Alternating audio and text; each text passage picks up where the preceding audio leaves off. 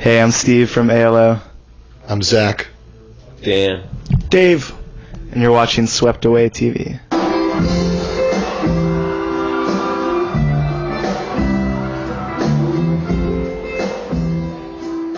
Alright guys, what's up? I'm Amanda and I'm here with the guys of ALO, the Animal Liberation Orchestra. Did I get it right? Yes!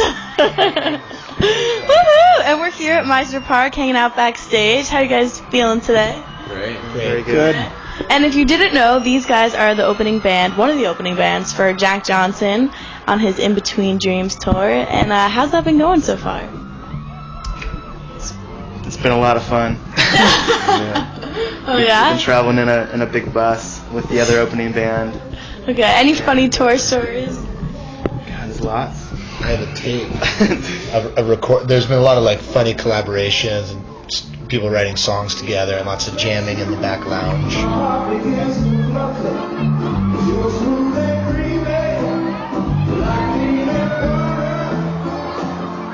Now you guys are about to release a new album, or has it already been released? Well, it's about to be re-released. Re-released, so it was already released. It was a kind of independent. We released it ourselves. Okay. You know, but now it's about to be released on Brushfire Records. Which is Jack Johnson's label.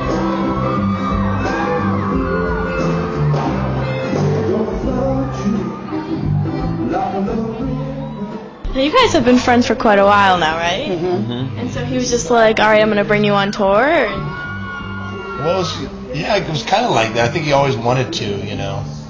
But I'm also playing in his band, so it works out well. Like, I think he has, you know, Dan sitting on guitar, so he kind of like can use us all in different capacities. So I think it's good for both of us, really. We also had him on our record. Yeah, Girl, I Want to Lay You Down. Yeah. Oh yeah, I like that. I think that's one of my favorites. And I like it a lot. It's a favorite. That's a favorite. Yeah. So you guys do that song in the performance? Yeah, we'll do it tonight. Ooh. So is this like when Jack Johnson comes out, all the girls go crazy? Yes. Pretty much what happens. There's a big difference when he comes out. Oh yeah?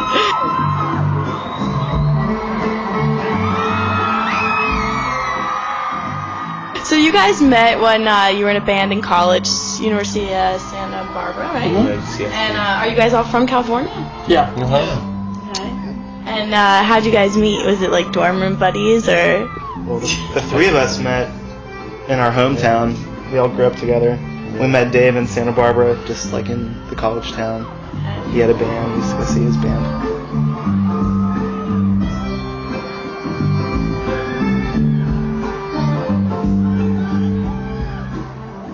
You guys played Bonnaroo this year. Yeah. And do you like playing big music festivals like that? Yeah. I love it. A lot, yeah, it's cool. How many did you only get to play once, or I've never been to Bonnaroo, so maybe you want to explain it a little bit. We played once, and the way it works is you have, I don't know, anywhere from 80 to 90,000 people there. You've got like 3 tents, 2 stages, and bands going the whole time from morning till the wee hours of the morning again. There's maybe like a couple hours where the music stops. And we played our set on the Thursday night, and it's such a cool thing to do those festivals, because not only do you get to play for all these new people, you know, who might be coming for other bands, but there's this whole like kind of source of inspiration, you know, by being able to check out all these bands you may have been hearing about all the time and everything. And it's actually like, I kind of like personally like to play later on in the festivals, because it's really fun to watch the bands for a little while and kind of get all set from them.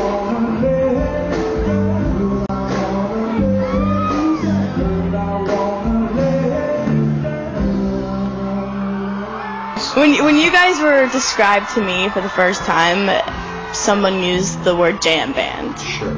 And what exactly is a jam band, and why are you in that category? Who wants to tackle that That's a one? good question. Well, I think a jam band could be, well, I guess when I think of that category, there's a lot of different types of musical groups in that category. When I think of a jam band, to me that means like a rock group with a lot of like improvisation and jamming, you know, that just like stretches out and improvises. So, and we do that too. So I guess that's why we're in that category. It's definitely like we definitely do a lot of jam band style festivals. Bonnaroo being one of them. Where there's a lot of bands like all different styles. From like hip hop to electronica to salsa. But yeah, the common thing seems to be that everybody can stretch out. Like capability wise, and and there's also like a spirit within like the fans who come to that like that's a pretty cool, exciting, wonderful thing. And so people encourage it.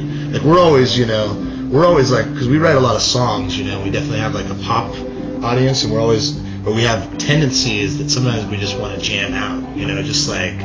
Well, it's like you get hired to play a house party or something, or you just decide to play a house party and go there, and you have some songs that you play, but the other half the time you're just kind of like making stuff up and keeping the party going. And I mean we do that kind of jamming, like dance-oriented jamming, and we also try, we jam in ambient ways sometimes. Yeah, it's just really cool to like get out of the mindset of like a song has to be 3 minutes, because there's so much more to music than just like a 3-minute attention span. But I think our society's very set up in like 30-second commercials, half-hour sitcoms, and 3-minute pop songs. So I think we definitely are, part of our challenge is kind of breaking that mold.